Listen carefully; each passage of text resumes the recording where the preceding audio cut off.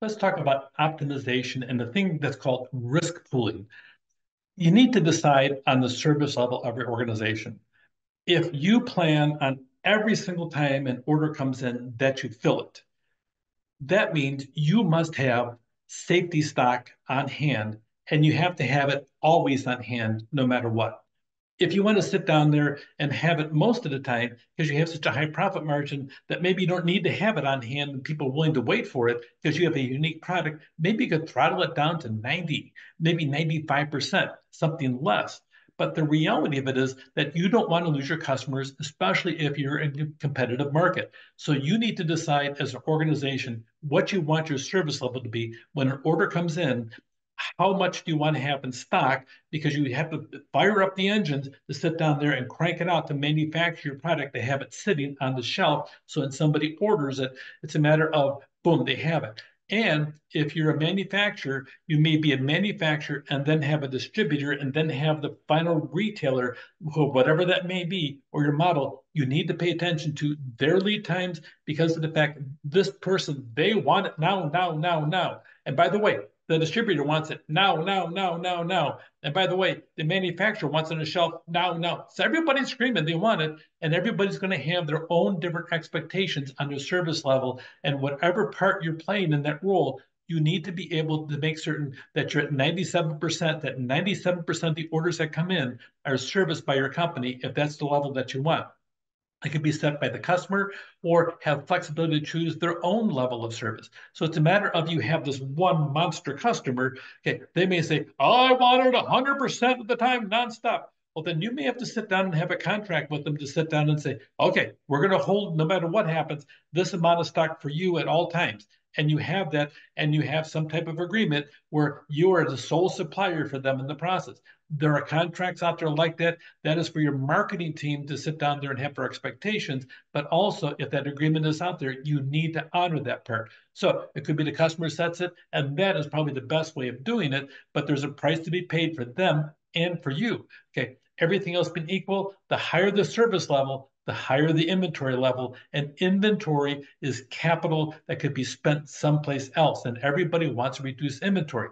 If they have a chance to put the cost of holding inventory on your back, you better believe your customer will do that because they don't want to sit down there and have this product sitting on their shelf. They'd rather have it sit on your shelf and you worry about the holding cost rather than them. So that being said, the longer the lead time, the lower the level of service provided by the facility. So that's an issue. The impact of the service level decreases with the inventory level. Everything hinges on boom, how fast can I get it for my customer? And retail, the higher service levels, you have to pay attention to items like the profit margin. Now, you might make a 10% profit margin, but the item costs $2. Okay. Or you have a really a high profit margin. You may have a 10% item that sells for $2,000. Gee, you're going to make $200 versus $2. Which one do you think you should pay more attention to? So all this aspect over here is going to depend here at the retail, here at the distributor, here at the warehouse, and what other people that are in the chain, how much money they're going to make, how much volume, and how much variability, and if there's a short lead time, how fast can they get it from your doorstep to their doorstep?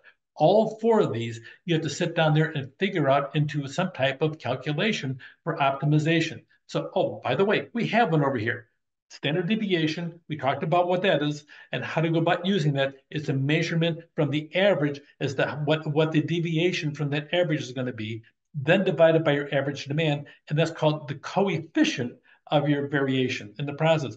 We use that, it measures variability based upon average demand. We'll talk about this in just a minute as to how to apply that. So risk pooling suggests that demand variability reduces if you aggregate demand across locations. The more locations, okay, the risk pooling, the better off you can be. And the book gives you an illustration about the idea of going from two different distribution points to one as to what the difference is going to be between them. So that being said, you want to sit down there and have that aspect of it and look on the standard deviation and the measure of how that demand tends to vary around the average. Here is your coefficient variation, your standard deviation divided by average demand. The customer measures that variability. The coefficient does that as well. And then you have your three critical points regarding risk pooling. One, centralizing inventory reduces safety stock. Okay, and that's a big savings because you want to reduce your inventory and the average inventory of the system. And then the higher the coefficient, the variation, the greater the benefit from risk pooling. That's why that number, this one over here, is a big thing. That number will help you make a decision as to whether or not you should really reduce the number of distribution points. The benefit of risk pooling depends on the behavior of the demand from one market to demand of another. You may be in two different markets, one over here and over here. You're going to have different demands based upon the demography and the customer clients that they're going to be servicing between the two different ones. If you have it together rather than two separate entities, it'll help. Now, the advantage of the two separate entities is more decentralized, and then you'll have the aspect of you'll be able to deliver faster. And then if this one runs out, you might be able to extend the delivery routes of the drivers from this facility over here, and you might have an overall better efficiency. But these are all numbers that can be calculated really well by your computer, as well as people that specialize in this aspect of it. So your safety stock decreases as the firm moves to a more or less distributed system. Okay, your service level hopefully will stay the same, if not improve. And then overall, your overhead costs are greater in a distributed system because there's fewer economies of scale. The bigger you have centralization, the more you really reduce your overhead costs and you have better safety stock.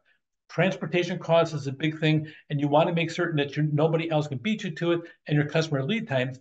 And sometimes you have to deal with what we call the serial supply chain because of the fact you'll have different stages over here. And here's an illustration of an industry we haven't talked about: farming, crop planting, crop maintenance, crop harvesting, transportation, processing, biorefining. How many passes does the farmer have to make over the things? They have to plant the crop. Okay, then do they have to go over the crop on top of that? Do they have to sit down and fertilize it? And then do they have to weed? Do they have to then refertilize it and then go through crop harvesting? How many passes over there? I had a detailed discussion once with a farmer, a professional farmer that had 2,000 acres of land. He was really serious about it, spent his life in the cab of a tractor listening to music all the time. And the only time he dealt with this tractor was when it finished one long row, and then he had to worry about the tractor was self-propelled, guided itself until it came to the ends. He handled the ends. So he was in the tractor all day long. They went from 7 passes over the field per harvest down to 4. He reduced his overall time and improved the quality of the plant by having better crop maintenance. That saved him money, saved him time, and he got more yield on that. So each plan is just like that. In the echelon inventory stage, you're going to have people in that line by different aspects of it, just like he did as an individual. You'll have people all up there. So the reorder point for distributor, here's your formula for that. Okay, a similar approach you use to manage the inventory at the wholesaler and the manufacturer for each lead time. So optimization and risk pooling. Okay, when you each segment of an echelon, we call the echelon the individual different status. Okay, they all have their own lead time, their own safety stock, their own transportation costs, and so on. And each segment has its own decision makers that are going to use data from their organization to make decisions as to what they're looking at and the level of service and the lead time and their own safety stock. And of course, they all want you to carry as much as you can because they want to save their costs as well. Optimization and risk pooling. Take care.